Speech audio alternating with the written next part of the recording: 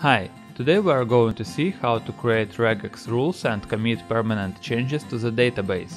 CM Search and Replace allows you to easily replace text in all types of posts and pages, including theme and plugins generated content. It works via rules. You tell it X should become Y. Then, every time a visitor visits a page with X, he will see Y.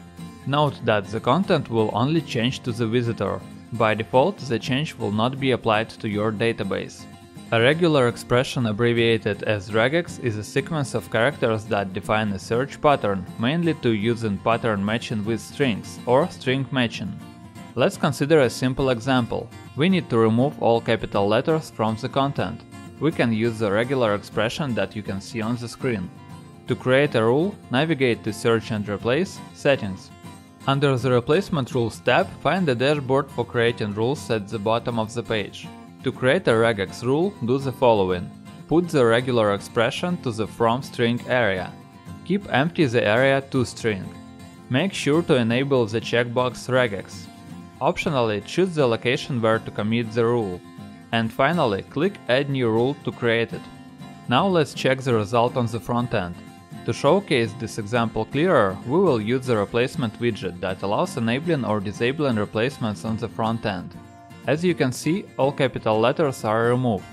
You can use regex in the Search and Replace rules to create more specific and defined replace rules.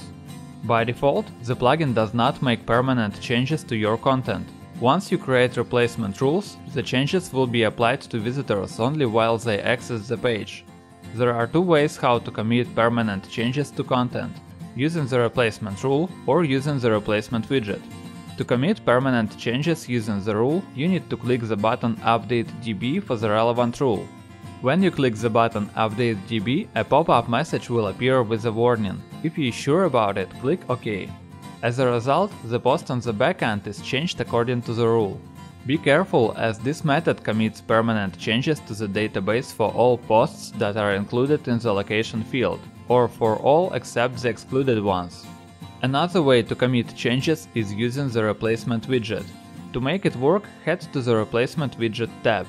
Choose the option Show to Admin Only in the drop-down Display Widget 4. One more option will appear. Only admin can save changes to database. You need to enable it too. Don't forget to click the button Save Changes at the bottom of the page. As a result, the admin will see the button Make Changes Permanent in DB on the posts with replacements.